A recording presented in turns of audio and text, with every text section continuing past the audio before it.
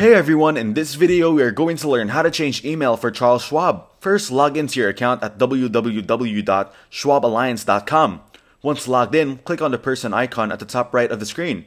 This will give you a list of options to choose from. Click on Contact Information.